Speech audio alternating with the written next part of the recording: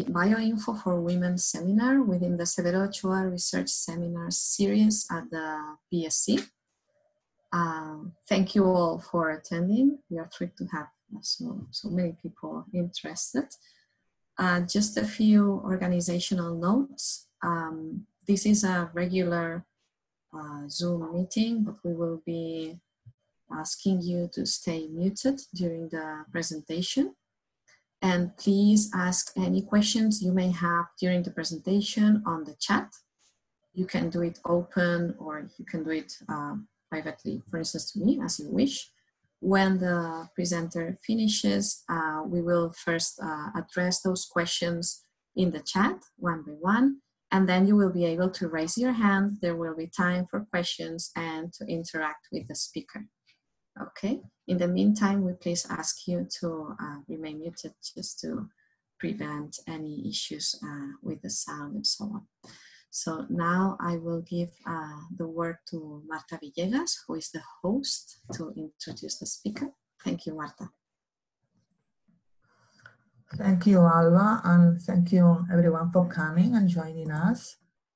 So as you know, Marta Ruiz Costa-Jussà is a Ramon y Cajal researcher at the UPC, Universitat Politècnica de Catalunya, where he got her PhD.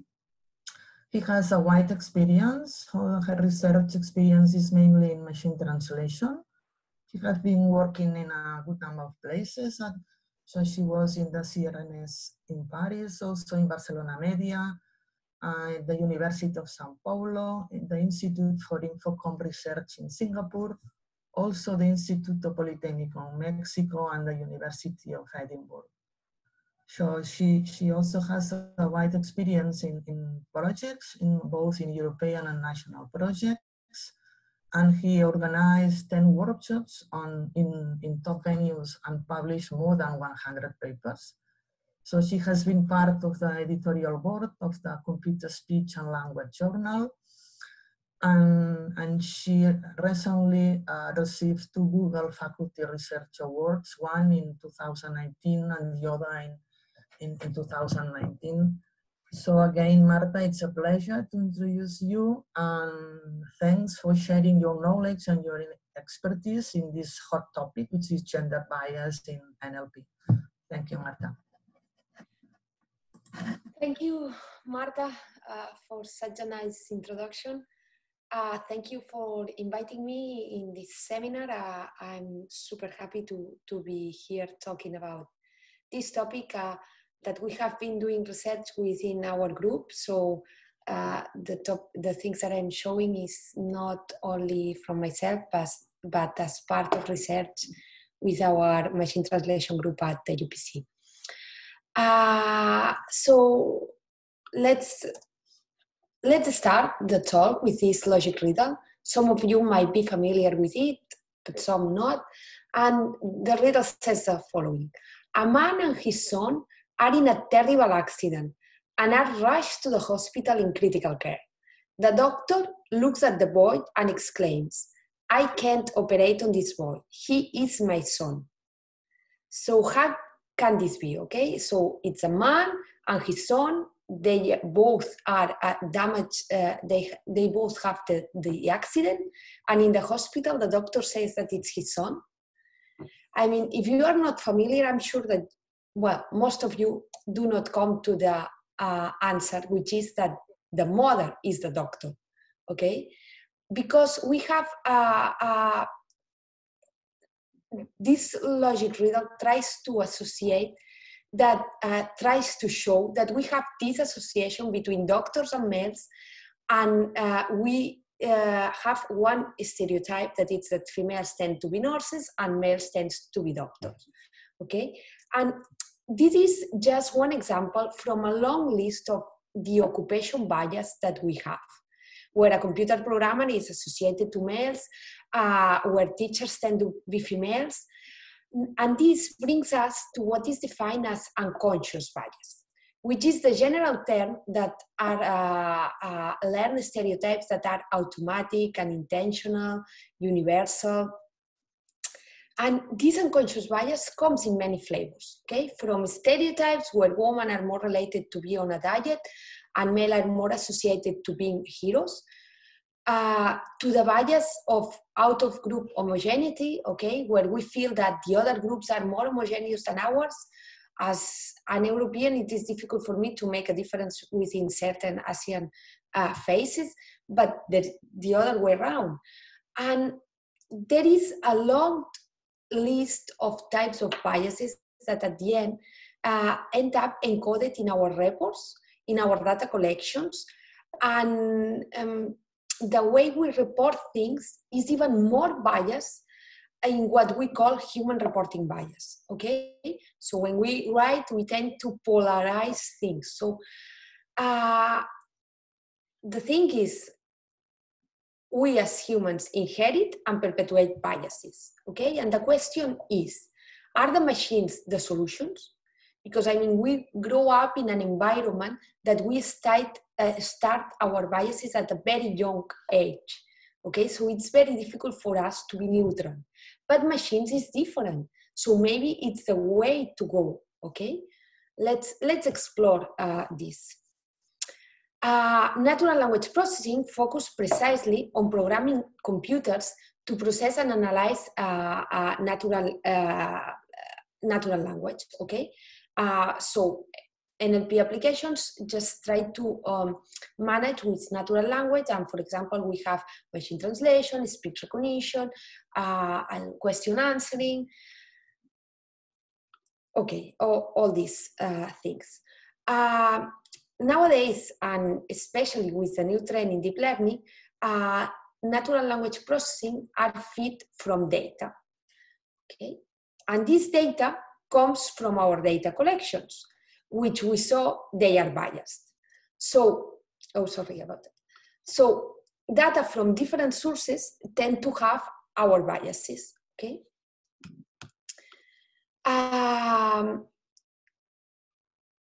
Beyond these data sources, it's even worse that the way we collect data for our applications is based on a selection that we do, okay? And here we have a map of Amazon Mechanical Turk, which is a platform to not only collect data, but annotate data and many things. And we see that most of the workers come from Europe and United States. And this is not a representation of the entire population, okay? So the way we select and annotate data is also biased. An example of our biased annotation is here with this coreference, okay? Coreference is the task where you match one pronoun with one word that has appeared before, okay? So here we ask the annotator to make a reference from the mention ahead to what it refers to, okay? So in both sentences, the pronoun is ambiguous, okay? But if we have this stereotype, we would be associating her to secretary, because secretary is more associated to females, and his to physician, because physicians are more associated to men. Okay, so bias in data appears at least in the following terms. It is inherent in data, it reappears when collecting the data, and finally when annotating the data. All this is fed in our model, which is trained on these biases. And then we further interpret the results with more biases. Here we have an example of interpretation in overgeneralization bias. Okay, if we search for housekeeper and we get only pictures of women, we might wrongly interpret that all housekeepers are women. Okay, so what we get is that human data perpetuates human biases in NLP, and because NLP learns from data. And the result that we get is a biased loop. So, at the moment, machines is not the solution to get rid of our biases, okay?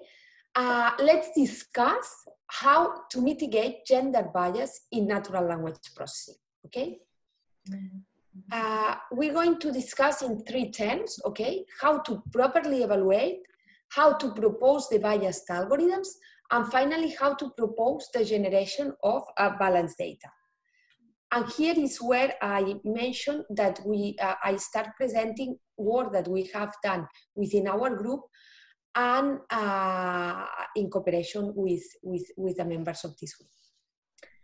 So let's start on what are words embeddings. Oh, if you are familiar with word embeddings, words embeddings is the task of transforming words into vectors, more or less, okay? And these word vectors are learned by using the information of context, okay? So we learn one word vector of a word depending on the context it has appeared, okay? Beyond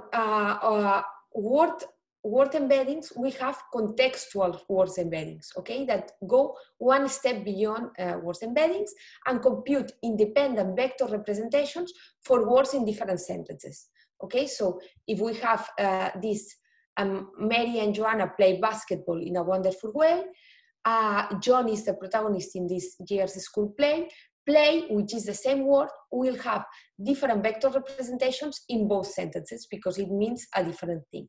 Whereas with word embeddings, we have only one vector representation for each word, okay? So there are several approaches for for contextual word embeddings, okay?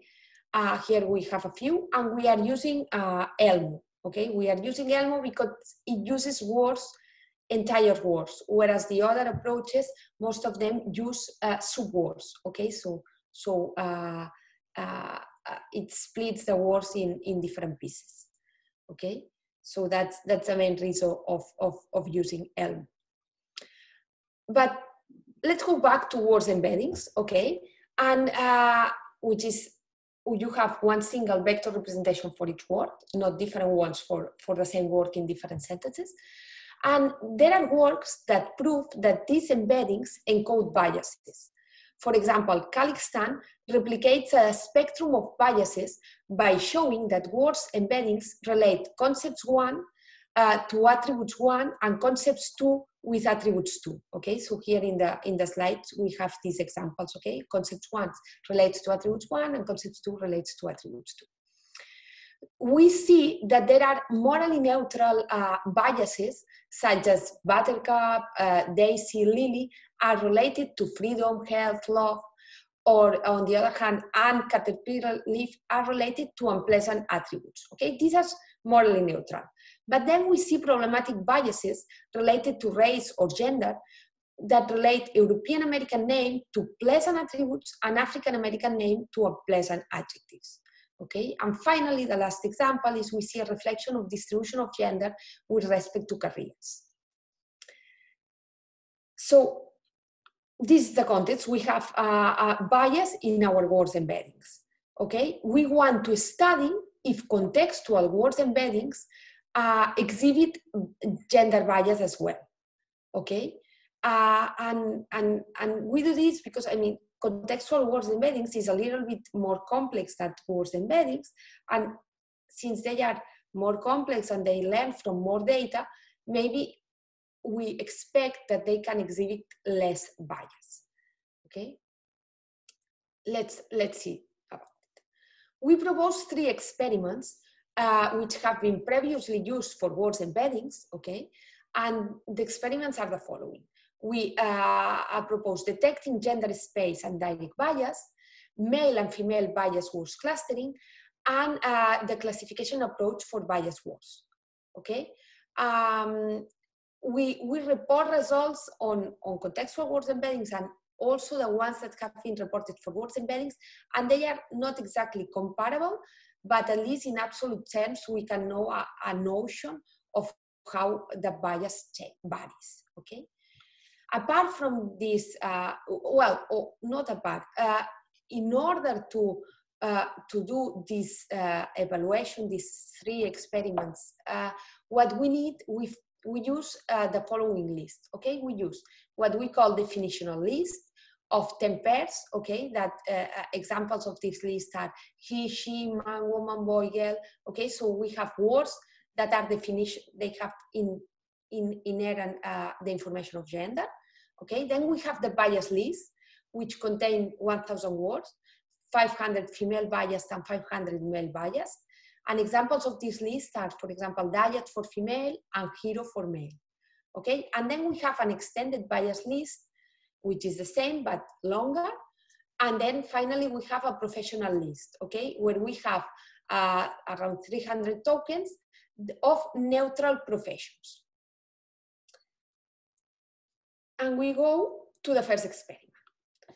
What we do is we randomly sample sentences that contain words from the definitional list.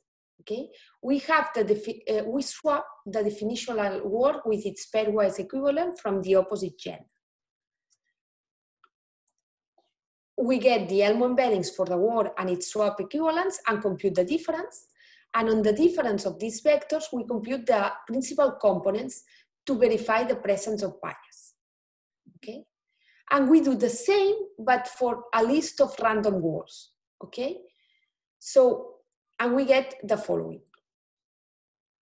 In the left, we have the percentage of variance explained in the in the principal component analysis of the definitional vector differences. And in the right, we have the corresponding percentage for random vectors, okay? In the case of not working with the definitional list, okay? What we see is in the graphic on the left, we see that there is much more information in the first principal component, and we assume that this is the information of gender, okay? So we assume that our vectors encode the gender, okay, somehow. And then what we do is we use this gender information to measure the direct bias, okay, by measuring the cosine similarity between the gender vector and the neutral professions that we have from our professional list that I mentioned, about 300 words, okay? And we see that with words embeddings, we get this direct bias, this measure of similarity, which in the original work that it was proposed and explored, it was considered as substantial bias. And with Elmo, this substantial bias is reduced, okay? But still, it's present, okay? Because there is a similarity between what was these neutral professions should be neutral, should not encode any information of bias, but we see that they encode, okay? Then we go to the second experiment, okay? And the second experiment is about clustering word vectors. We get the bias list, which contains 500 words, get the sentences for those words, and get the representation of those words and apply k-means. What we see is that we get two clusters for those words, and bias words related to female are in this yellow, and male words are in purple, okay? And we see an accuracy with the Elmo embeddings of 70%. What we would like to see here would be a 50%, okay? Because we do not want to cluster words that are supposed to be neutral efficiently, okay? So the lower the accuracy, that would be random 50%, because we are clustering between two classes, is what we would like to see. It's better than with words embeddings themselves, okay? So these contextual words embeddings get less information, less biased information, but still we have some. And the last experiment, okay, is we want to classify words from the extended bias list, okay, so the bigger list that we have, into male and female. And we use 1,000 words for training and 4,000 words for testing. And we get an accuracy of 85%, which is huge again, okay? Again, it's better than words embeddings, but still we have this big number, okay? We wouldn't like to have such a high accuracy. And now, okay, this is the experiment on how to measure bias. And now let's see, let's do a visualization of these vectors that I'm talking all the time, of these contextual words embeddings, okay? And let's see a visualization. What we do, you know that these vectors are highly dimensional, and to visualize them, what we do is a reduction of space using UMAP techniques to map them in a bidimensional space so that we can see where they are placed, these vectors. Okay, and here what we look is for the representation of personal financial advisor. Okay,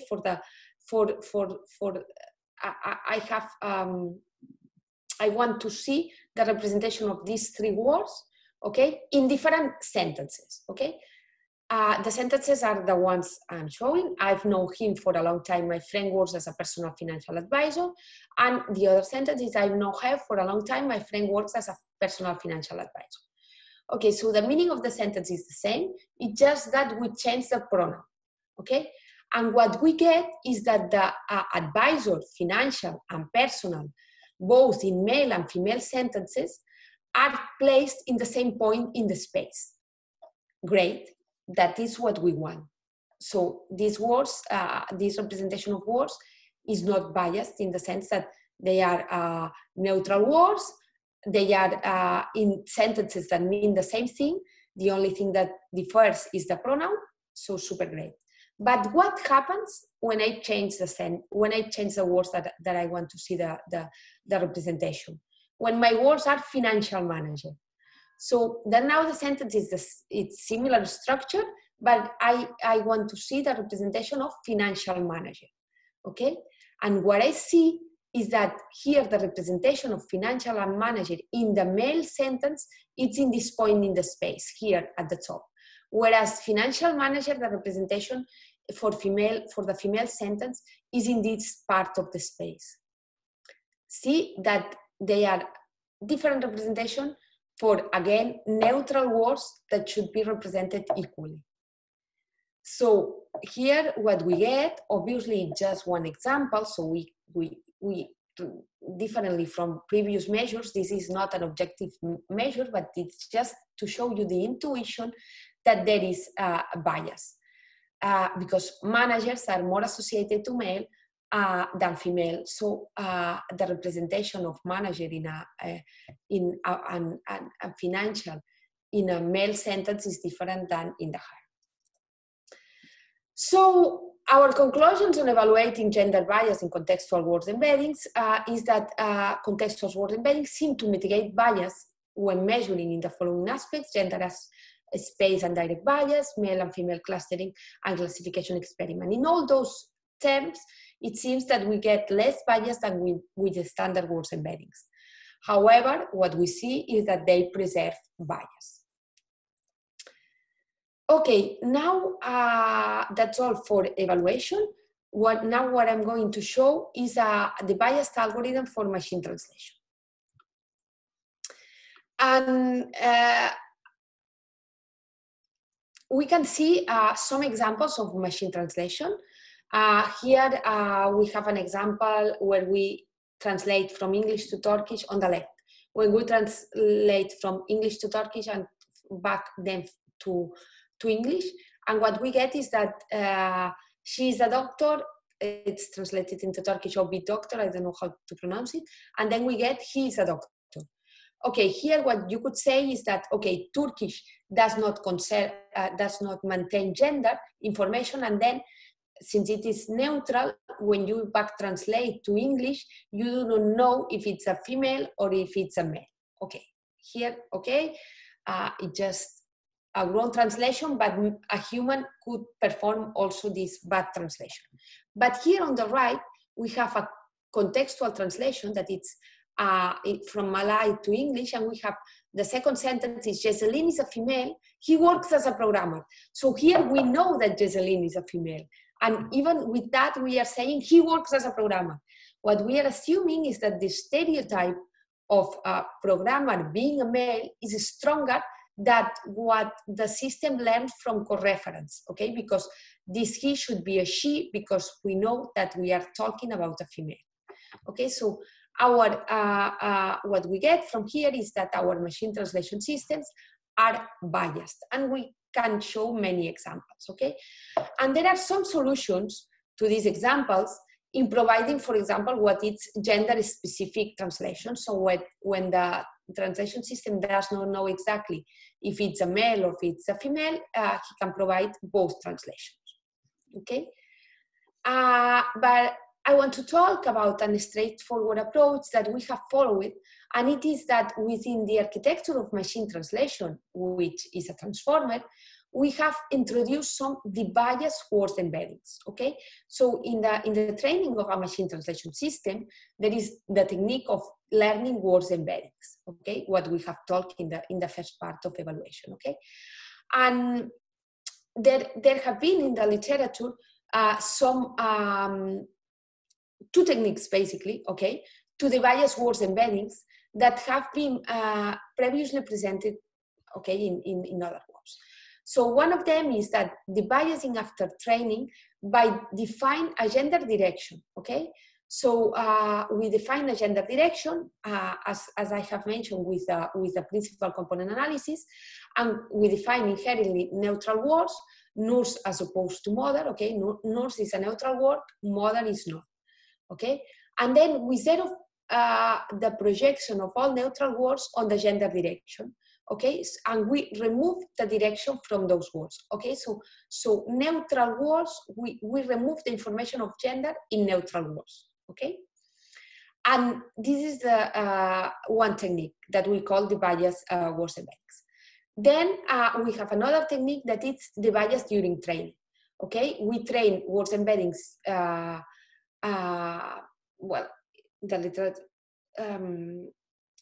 we train words embeddings, we alter the loss to encourage the gender information to concentrate in the last coordinate, and then we ignore the gender information simply by removing the last coordinate, okay? Both of these procedures still encode bias, but they mitigate the bias, okay? And first, what we want to see, and I'm showing with this table, is that using these both techniques of mitigating bias in words embeddings, we do not damage the translation, okay? So our translation quality is the same, okay? Because we want to get rid of bias, but without losing translation quality. So here what we have is, blue is the measure to evaluate the translation quality, okay? And the larger, the higher is the blue, the better translation quality that we have. Okay, so our baseline system, without having external words embeddings or modification of words embeddings, is this 29.78. When we use external words embeddings without debiasing them, we get an improvement. And then when using the debiased techniques, we see that we always get an improvement compared to the baseline, but in some cases it's lower than using non-debiased embeddings. But in any case, we do not lose quality in the translation, okay? And then we want to measure, okay, so now we know that our technique does not damage the translation. Now we want to measure if there is any improvement in the bias in our system. And for this, what we built is 4 test sets of one very similar to each other, of 1,000 sentences on the patterns that I'm showing here, okay? We have in English, I've known him for a long time, my friend works as a, and we have this list of occupations, okay? And we have the corresponding translation in Spanish, okay? And the challenge here is to translate my friend into the corresponding correct amigo or amiga, okay? If I'm talking about her or him. And then test 3 and test 4 is the same, but instead of using her or him, we use Mary and John, okay? And then what we get is the accuracy of translating properly into amigo or amiga. And what we see is that the baseline system does not do very well when translating Mary. In this case, the system, the accuracy in this case is quite low. It does not translate in all cases to amiga. It sometimes misses and translates to amigo. It does not learn that Mary is a female, okay? Whereas for example, the case of the bias word embeddings, we get in this case 100% accuracy. We do not get it with the other word embedding neutralization, okay? But we get it with this, okay? So with this, the bias word embedding technique, which is the one to the bias after training, okay? Not during training.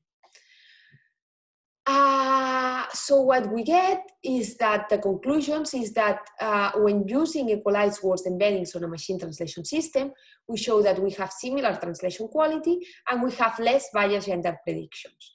The limitations are that we are based on the biased words embeddings, which are not truly the biased, okay? We can only say that they mitigate bias. And also that we are relearning biases during machine translation training, probably because we are using only as an initialization of the words embeddings. And finally, okay, we have shown evaluation, we have shown how to devise machine translation. Now let's talk about generating fair data sets, okay? Because one of the problems nowadays is that we are training with imbalanced data, okay?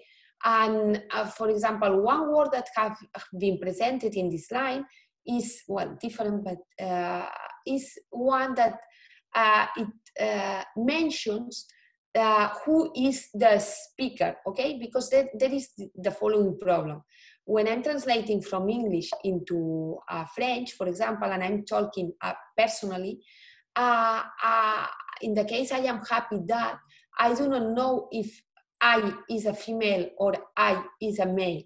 If I know the gender of the speaker, I will be able to translate properly in Spanish, in French, in Catalan, and so on.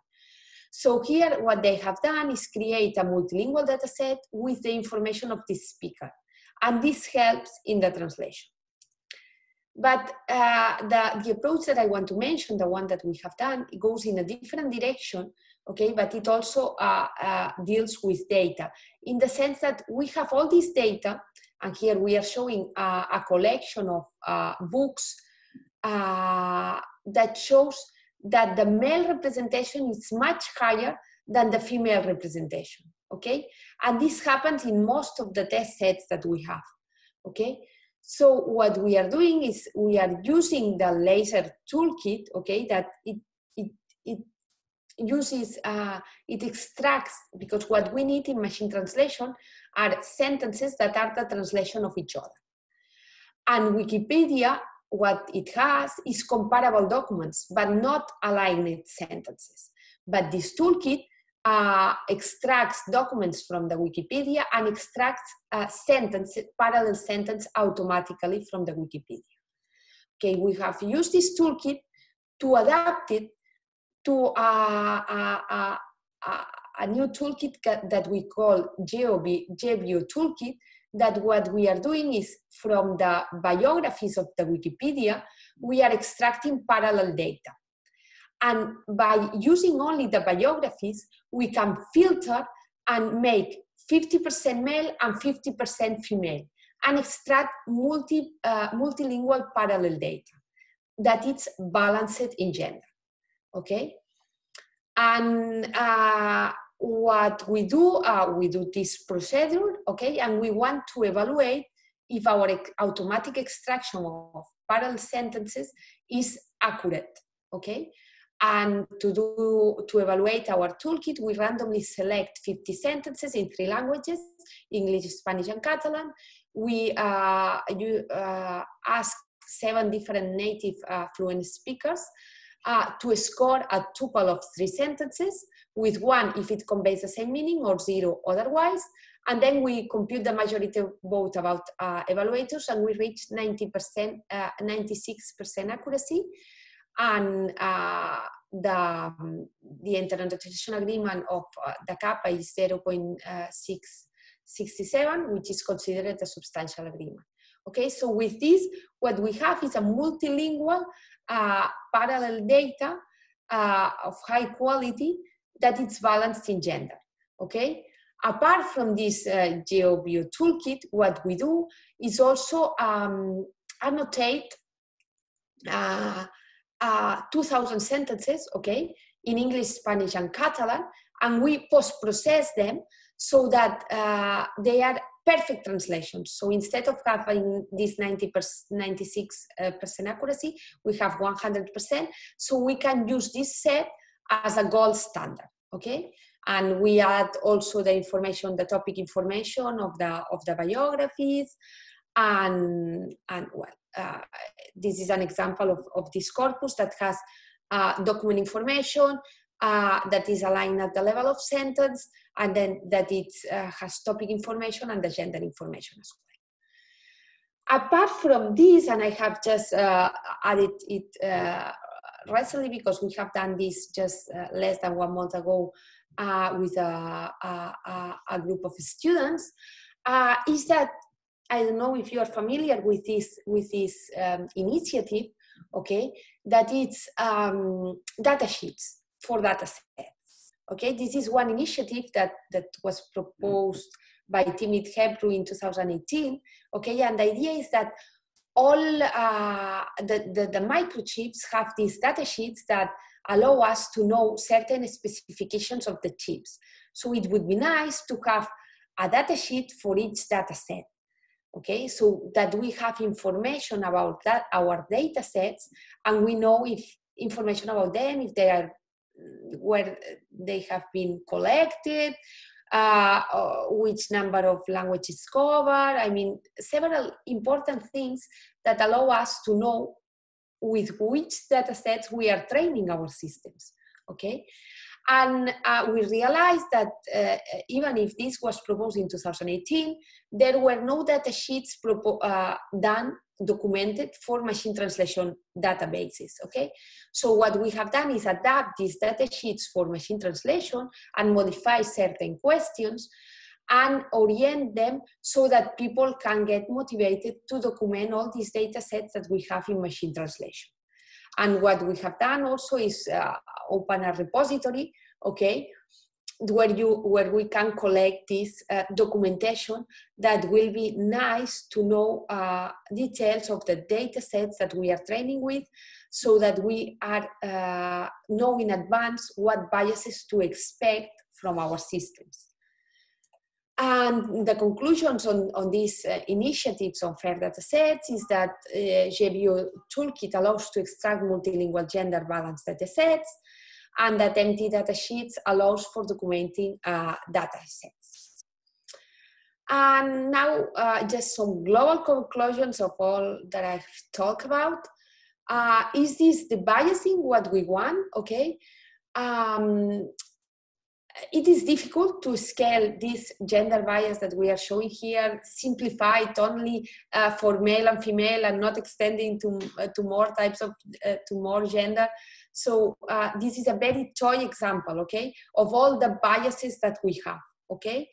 Also, and I don't know, but we have, I want to point it, I didn't have it here, but just recently there's been a very nice work from Blodgett and company that it's posted in archive, and it's criticizing the way gender bias is dealt in natural language processing in general, in the sense the researchers that have positively criticized, okay, it's been super nice, are not from natural language processing field, and they mention that we are dealing with the problem in a very simplistic way, okay?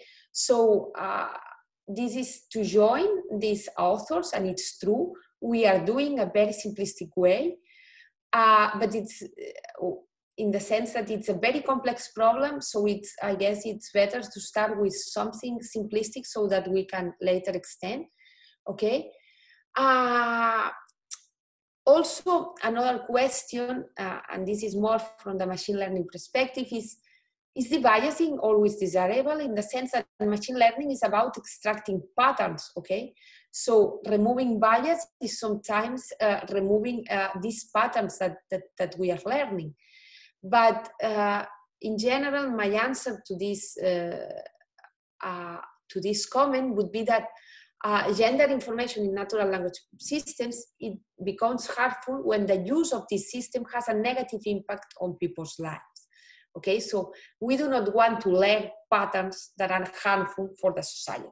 That's the thing. Okay, even if our systems are better or perform better in some gold standard. Okay, so gender bias, and comes to my first comment, is a social phenomenon. Okay, that cannot be solved within the community of natural language processing. We need to collaborate with social scientists, sociolinguistics, philosophers. I mean, it's a highly multidimensional topic, and we need a high multidisciplinary collaboration, Arguments for doing research in this topic is that unconscious bias can be really harmful. The bias in computer systems might help in the biasing society. So coming to my first question is that I did at the very beginning, are the machine translation the solution to our bias problems? I think that they can be if we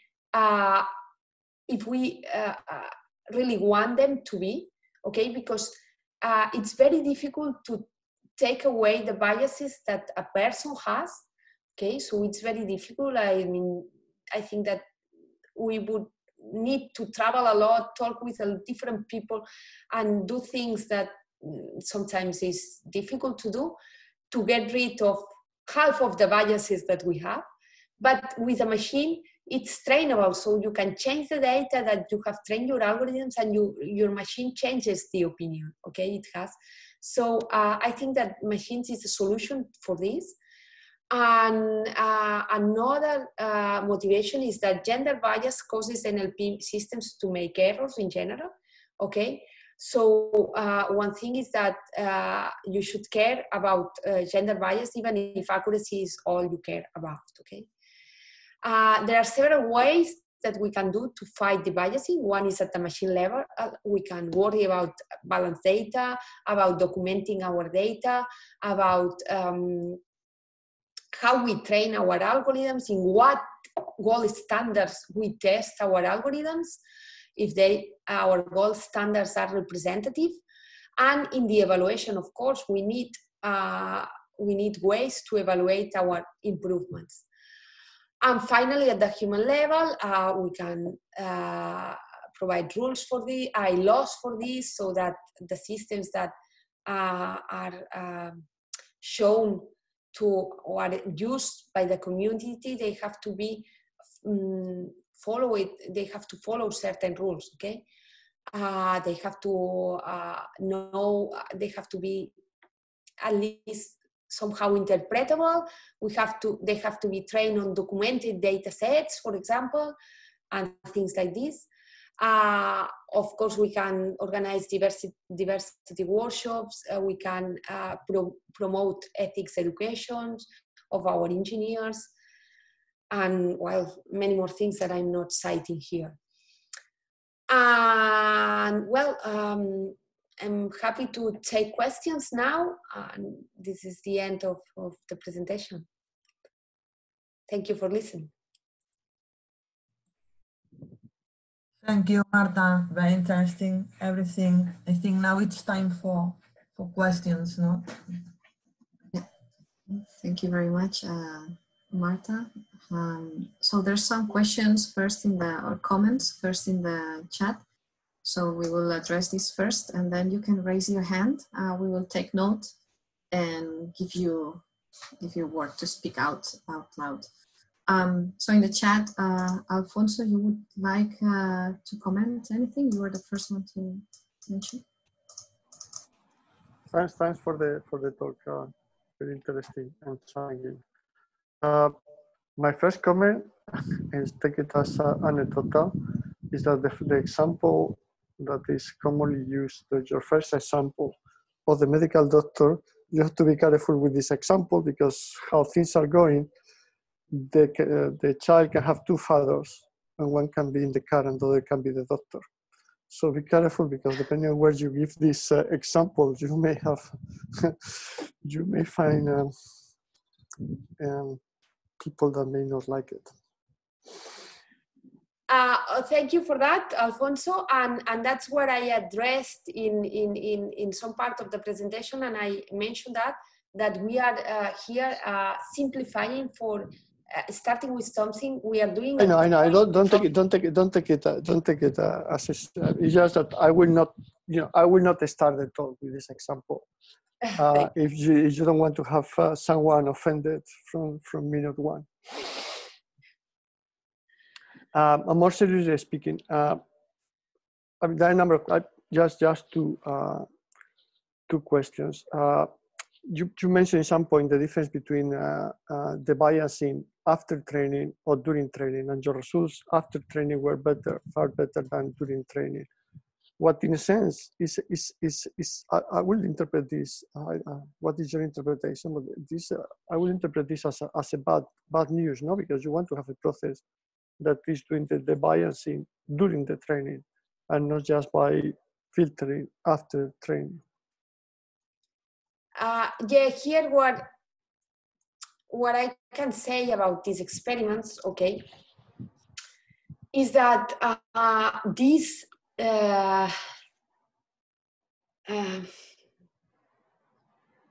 is a little bit misleading in the sense that we are using these algorithms of words embeddings only as a initialization in the transformer, okay? So we have what we have, this is the structure of our neural machine translation system, okay?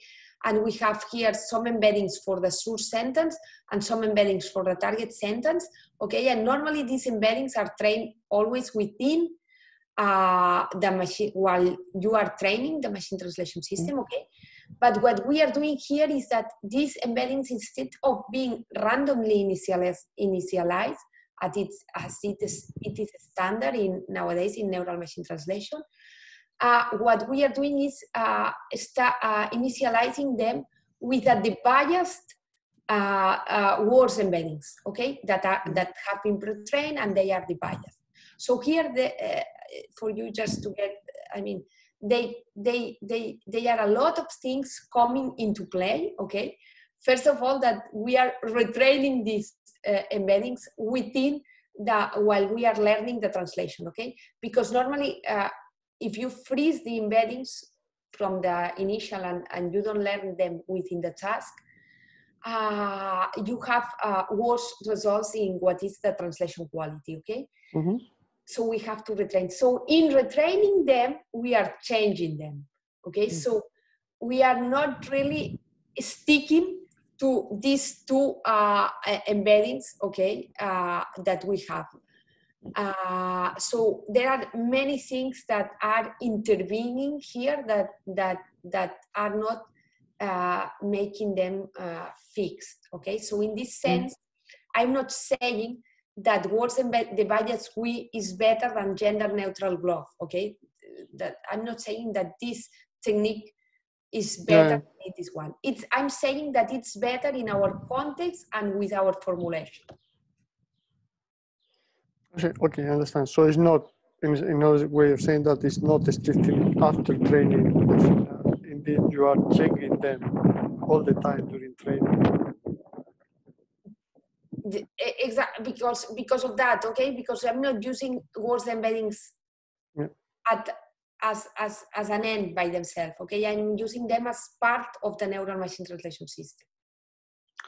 The other question I put in the is also a comment on the chat is, I mean, the way you presented the talk is divided in three blocks, no? Assessing, and then the performance, and then a way of correcting. In a sense, all these can be seen as part of the same, in practice, all these can be integrated, no? Because you will be assessing the systems and then proposing how to can use the results of the assessment to correct the system or to correct the training data for the given process. No, they don't have to be disconnected in practice. You can feed the results of the assessment that you show in the first place to correct the data set or to correct the training. Yeah, but the thing is that, okay, if I don't know if you mean that I presented three blocks somehow disconnected, that I did not put them together. Yeah. Okay. Yeah. In this sense, I mean, yeah, I could, for example, I could plug together the biased algorithms with the balanced data sets. Okay, because the balanced data set is a multilingual. In fact, we are kind of doing is a multilingual parallel corpus, okay, that we can train our machine translation systems. And if we train on balanced data set and we also use the biased algorithms, I think that our system will do fairly much better in what is biasing. But for the evaluation part, okay, the evaluation that I showed is in contextual words embeddings, okay, not in machine translation. So in that sense, that evaluation, it's more, that's why I'm calling it's natural language processing. No, I was not thinking, I was more thinking in a, not in the explicit case, but in a more general sense, that these three operations don't have to be separated, that you can, no, they could be just part of the same system. They can be integrated, that you learn from the bias of what you have to do on the from the evaluation. What you learn about the bias can be integrated in how you train the data and how you say this is feedback to how you evaluate the system. So it's more a conceptual question, not that by you show the examples and your work in three blocks, what is okay, but conceptually speaking, all these could be integrated. Yeah. In fact, that's the idea, no? Okay, that we have to work in three directions and maybe even more. Okay, and yes, of course, these three parts, four parts are part of the same system. Yeah, totally agree. My last comment is about the annotations that you propose of the corpus. That is a very interesting. Interesting and needed idea. Part of the annotations will be the results themselves. No, if I use a corpus and I get some results that then are evaluated in terms of bias, for example, the results of I have used this corpus and I obtained these results that show this produce this bias is part of the description of the data itself. No, that one thing is to sit there and do a description of a given corpus, and you showed, you call this, I forgot the name.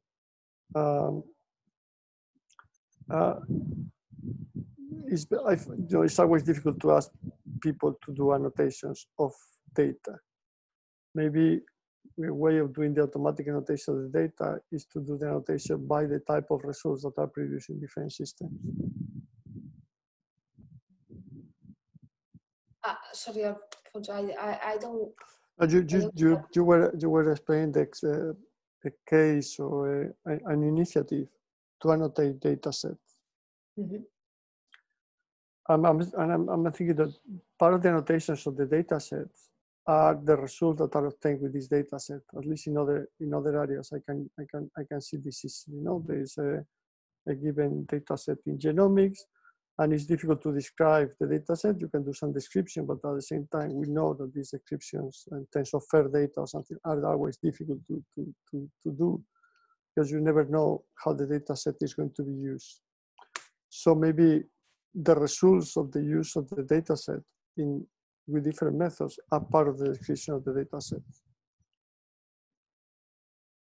But in this case, it was a very easy annotation, okay, in both, okay. In one, it just to evaluate, okay. So we just asked the annotators to see if it was a translation or not, an accurate translation or not.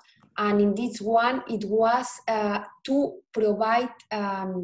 It was simply a correction of the corpus itself. Okay, so it was. Yeah, I know. I'm not referring to your data to the set. What you propose is a systematic attempt to annotate data sets. That you showed the. I don't know. It's later on your talk. It's good to do it without the. This no. Yeah, this one. Yes. No, this is not to annotate my data set. This is to document.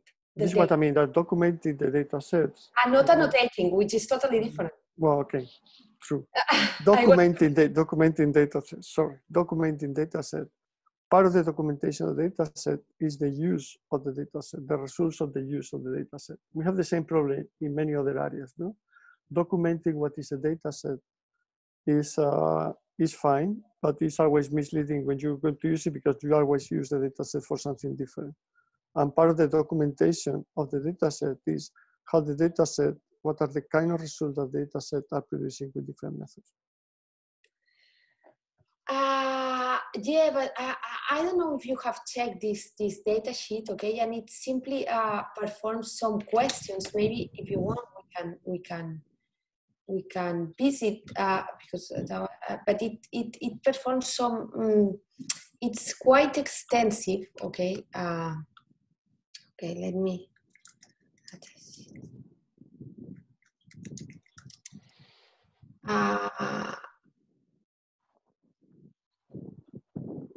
And okay, It's okay. It's going to what I'm saying that this is expensive in terms of people. Yeah, of course. Thinking in ways of doing this more automatically, the thing that we'll use will be the results of different systems that have been using the data. No? This data has been used for this paper that is doing that with these results. That's probably tell me more about the data set than in a cheaper way, in a more automatic way. Not totally agree because I mean, what you want, at least what you want to do if is what I visualize this data sheet to be used for is to understand if the data set that I'm using to train my system is fair enough, okay? Because, for example, it has questions like, who created the data set? Who funded the creation of the data set? Okay? What instances that comprise the data set represent? Documents, photos, people, countries. How many instances are there in total? Okay?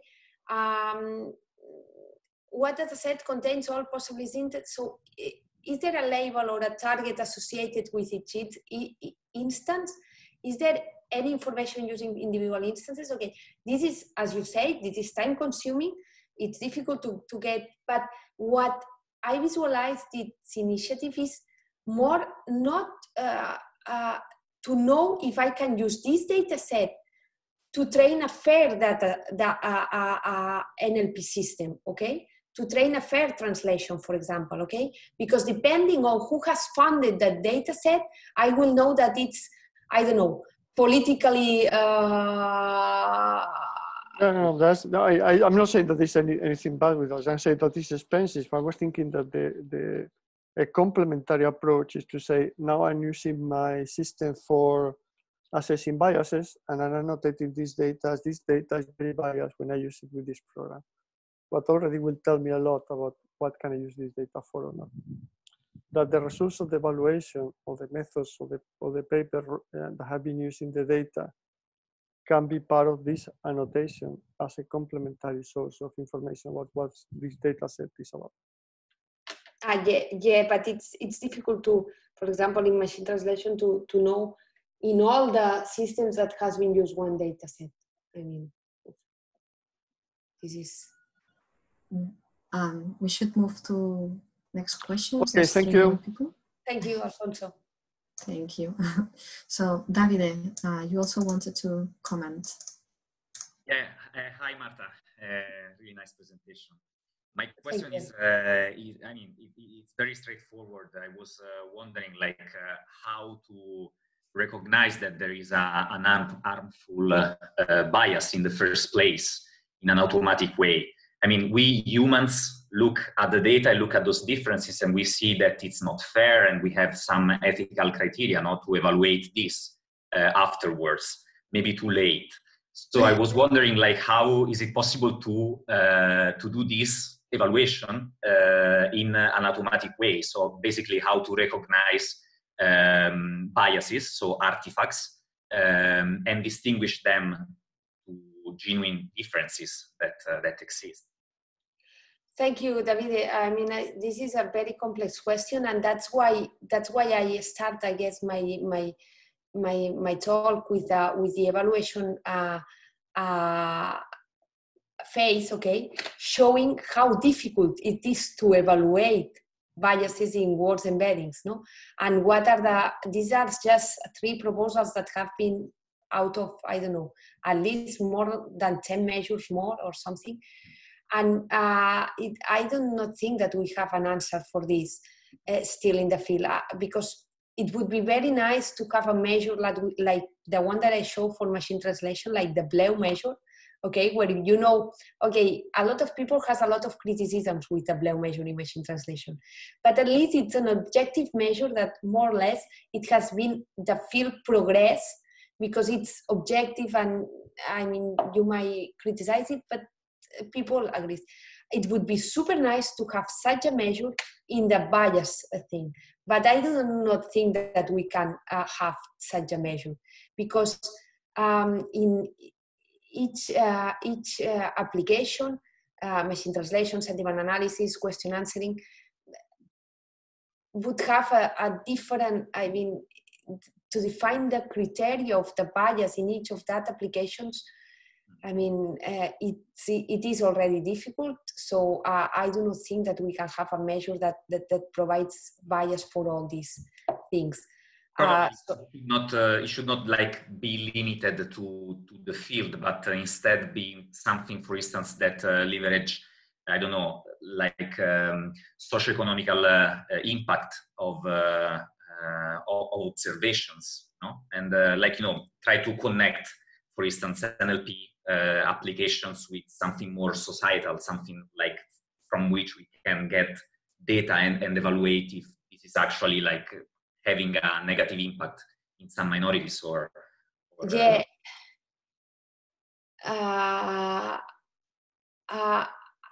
I think, and you raised a question that I think it's discussed in this paper that I mentioned, this new paper of Lodge, that it's important that in the research that we do, we mention the harm, the allocational harm and the representational harm and so on, but it's something more that we have to comment, and it's already difficult to discuss it already manually. So I think that automatically, I mean, we are far from that.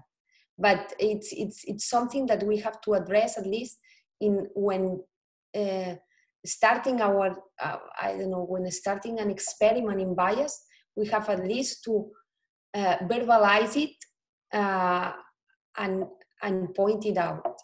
What is the harm that, for example, the machine translation is doing when reflecting stereotypes? Okay.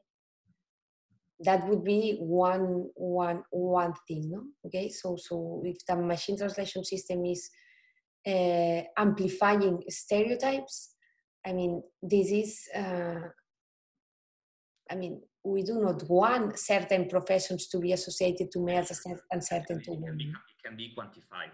So exactly. Then I had another question, but I pass it to Osnat that has a similar one. So let's.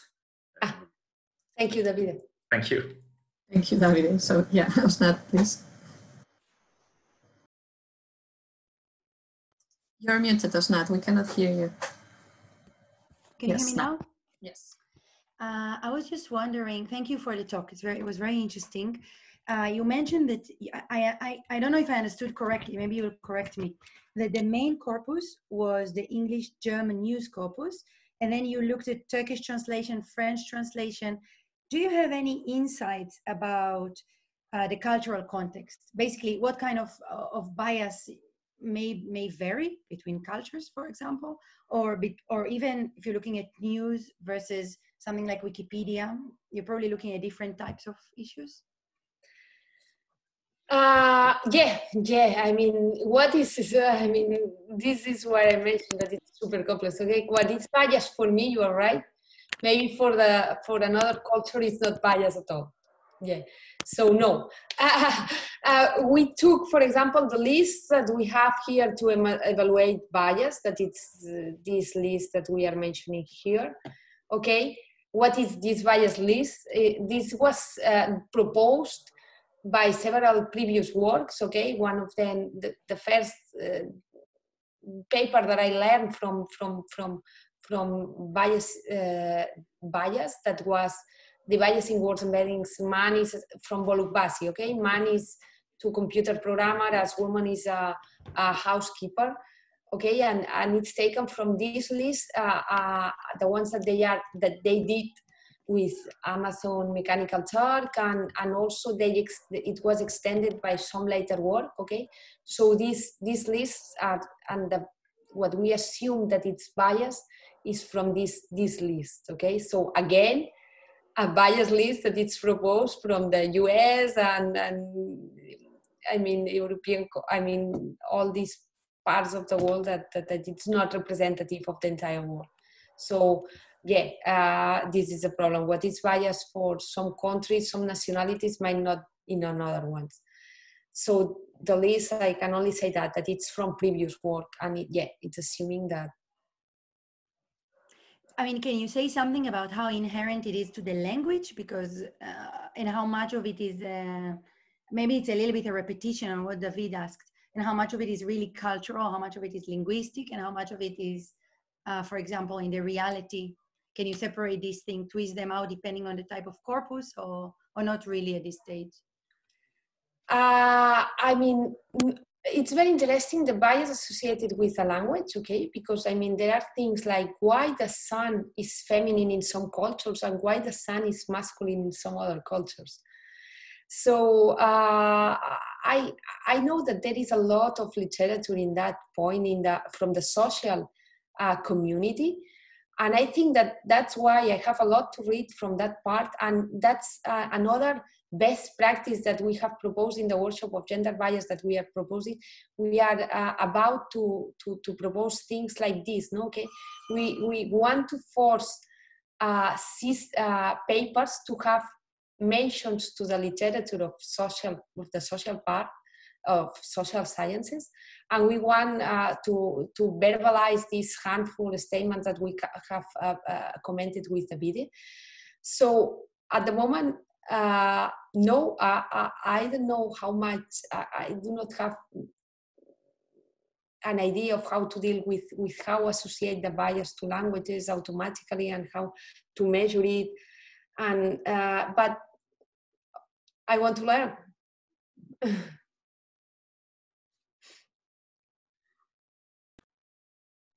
You're mute. Oh, yeah. Thank you. Sorry. Okay. Thank you, Osnan. So, Alvaro, just wanted to ask. Yes. Can you hear me? Thank you very much, Marta, for the presentation. It was very clear, and biases are crucial when it comes to data analysis to machine learning, in gender, and really in any other property in any field.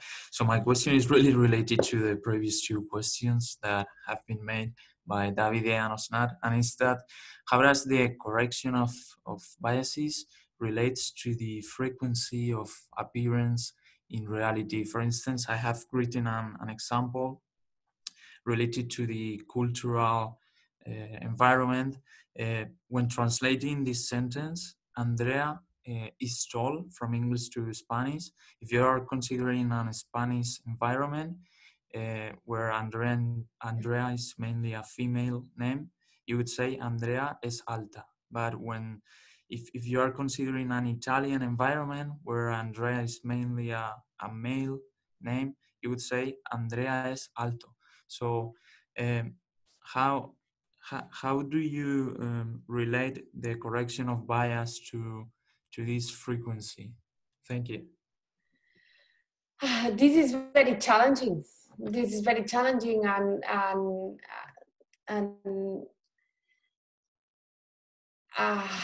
I mean, it's difficult to address this problem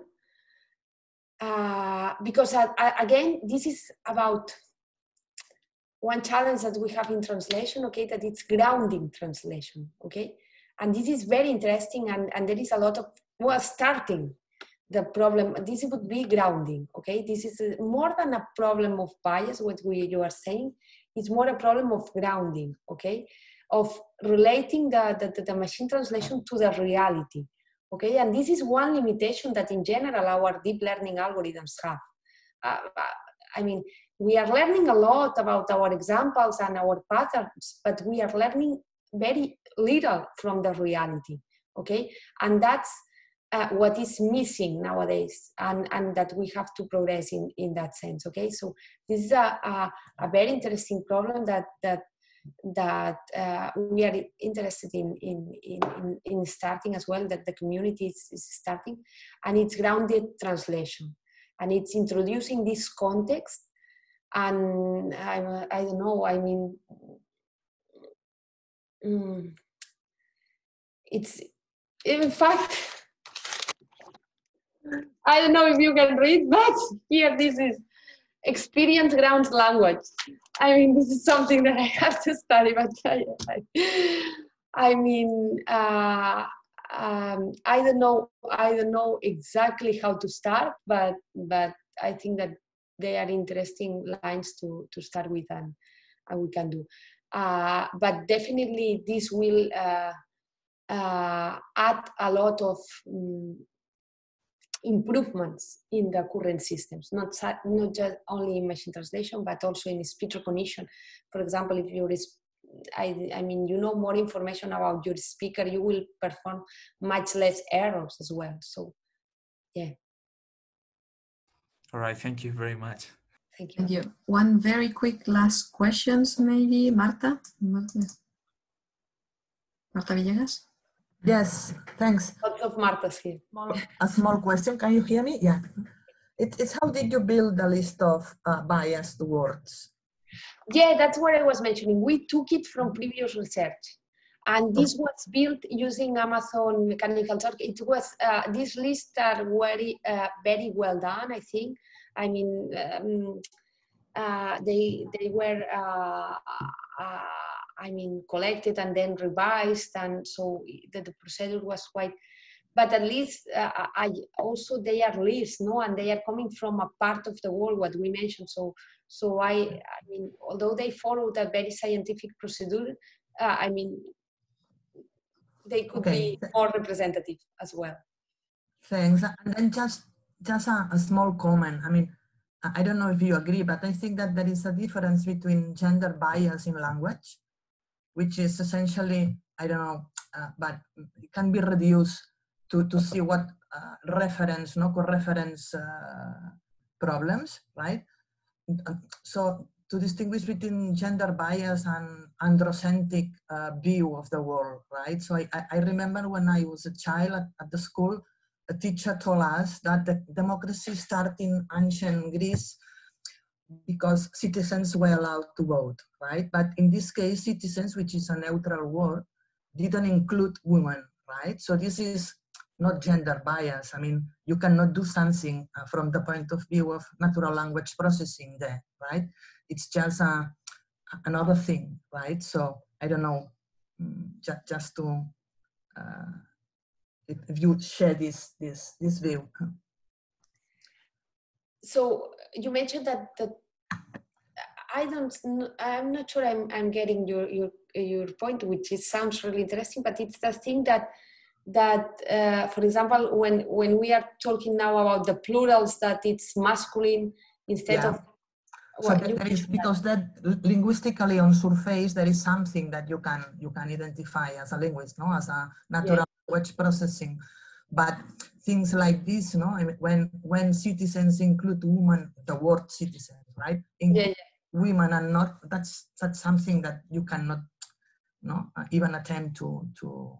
Yeah, and when you enter in these things, I mean, it's really, the French have come up with some really complicated terms. Also, I don't know now the details, but they have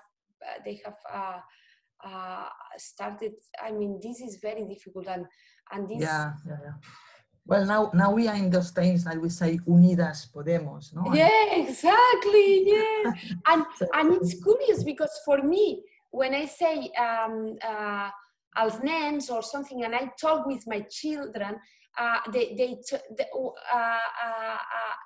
my daughter tells, you are not including me. And I said, no, come on, I said the nens, because for me, nens, it's all of them.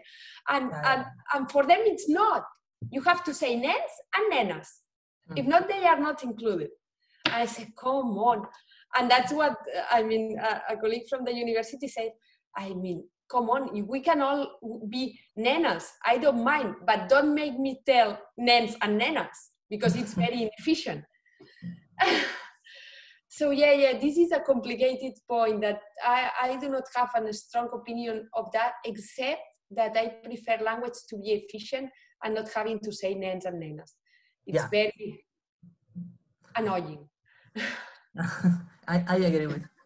Thank you, Marta. Thank you. Maybe we need to leave it here because we are well past the time. It was a very interesting talk and discussion. So Marta, you will be available to talk with some people that have requested afterwards, right? They have some slots to talk to you. Yeah. Thank you very much for inaugurating the remote Bioinfo for Women and Several Research Seminars. Mutual applause. Okay. Thank you, everyone. Bye-bye. Thank you. Great talk. Thank you. I'm not sure if I have to close this, Alba, or just... As you wish, Marta. Okay, fine. So thank you, everybody. Thank you especially to Marta. And okay, let's meet again. The sooner the better, okay? Thank you all and take care.